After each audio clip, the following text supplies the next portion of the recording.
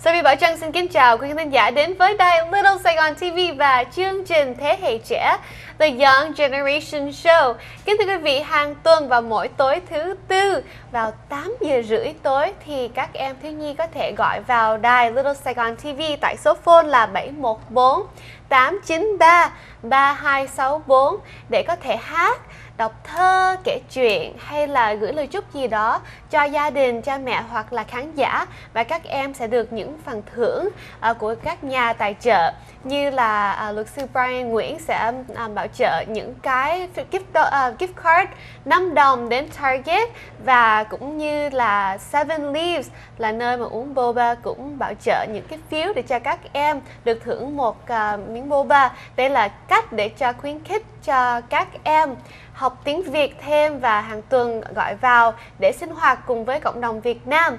Và kính thưa quý vị, hôm nay ngay tại studio Bảo Trân rất là vui được mời một người mà rất là quen với Bảo Trân, cũng như là quen với nguyên cộng đồng Việt Nam. Từ nhỏ tới lớn thì quý vị đã xem cô bé này diễn trong rất là nhiều chương trình thế hệ trẻ.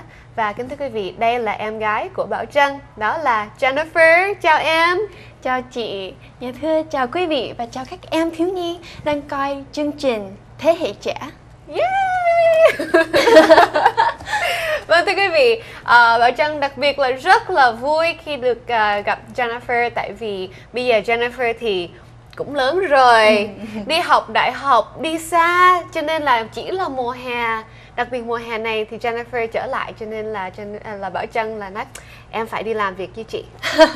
Dạ, em rất vui được ở đây ở Little Saigon TV, được thăm chị và được tham gia trong những chương trình này. Yeah. Wow, và hình như có một em gọi vào rồi nè. Bây giờ Jennifer phỏng vấn em này đi.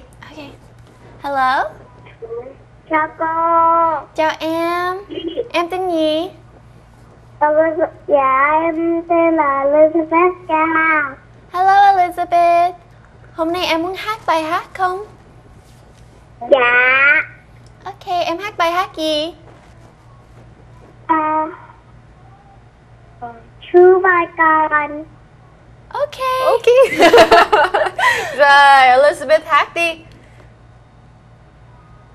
True by God ở bản đôi, chim gió ngang lên con trẻ con, từ rừng già chú đến với người, rất ham ăn với loại ham chơi. Phải con ơi, nó lớn lên có đôi nhà to, con sắp đi khắp một của ta, ta thân đi muôn phần của ta. Bye ơi. Wow, dễ thương quá. Chị không biết bài này. Bé Elizabeth mấy tuổi vậy bé? Dạ, em 5 tuổi. 5 tuổi, wow. Vậy thì ai dạy cho em hát bài này? Mẹ. Mẹ hả? Vậy Elizabeth có thương mẹ không? Dạ. Thương ít hay thương nhiều? Thương nhiều. Thương nhiều. Hên quá. Ok, Elizabeth dễ thương lắm. Và chị Bảo Trân và Jennifer xin mời em đến đài Little Saigon TV để pick up một món quà nha. Em có thể chọn được một cái gift card đến Target hoặc là một cái phiếu đi uống boba ở Seven Leaves. Cảm ơn cô. Ok. Cảm ơn chị. Ok, cảm ơn em. Bye bye. Bye. Rất là dễ thương. Yeah. Jennifer, không biết là Jennifer có nhớ không, nhưng mà hồi xưa lâu lắm rồi, lúc đó thì mẹ của Jennifer và Bảo Trân là nhà Ý là làm cái chương trình này ở trên đài radio. Jennifer có nhớ không? Dạ nhớ. Jennifer nhớ là hồi nhỏ em sẽ chờ đến khi mẹ gọi vô rồi em sẽ gọi tới đài luôn, tại vì em nhớ mẹ quá. Rồi em nói nhà mẹ ơi, cho con hát một bài được không mẹ? Rất là dễ thương. Và lúc đó thì Bảo Trân thì khoảng 10-11 tuổi thì cũng đi theo với mẹ rồi lên radio cũng làm chương trình luôn. Bây giờ nói về tuổi thơ của Jennifer, lúc mà Jennifer còn nhỏ thì Jennifer diễn trong rất là nhiều chương trình của thế hệ trẻ, thì em nhớ chương trình nào nhất? Em nhớ nhất là khi em đã 11, 12 tuổi. Tại vì my memory is better, nhưng mà cái mà người ta nhắc em nhất là khi em nhỏ rồi em nói những câu ca dao tục ngữ, là người ta ở trên đường người ta nói em nói 3 cây trùng lại lên hòn núi cao, là ai cũng nhắc em hết. Vậy thì những cái gì mà em nhớ, những cái kỷ niệm em nhớ là vì người khác nhắc em đúng không? Dạ bây giờ chị có một cái clip ngay đây. Bây giờ chị sẽ chiếu clip này và em sẽ nhớ liền luôn. Em không có cần suy nghĩ ra cái lúc đó là em như thế nào, em nói cái gì. Bây giờ chị mời em coi clip này nha. Và cũng mời quý vị xem clip này giới thiệu của Jennifer lúc mà Jennifer còn rất là nhỏ.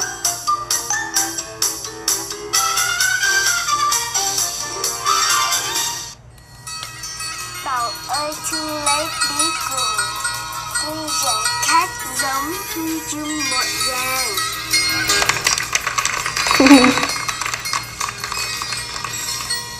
Tàu ơi thương lấy bí cùng. Xin đọc lại. Tuy rằng khác giống nhưng chung một dạng. Please repeat.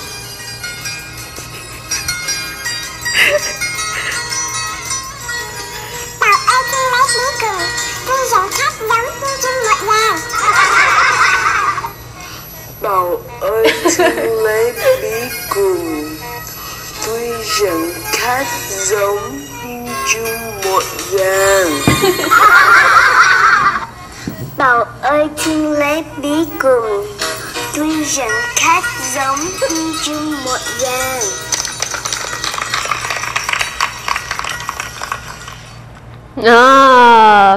Vâng thưa quý vị, vừa rồi how do you pause? Okay, pause. Ok, vâng thưa quý vị, vừa rồi quý vị vừa xem qua một cái clip giới thiệu của chương trình Thế hệ trẻ hồi xưa.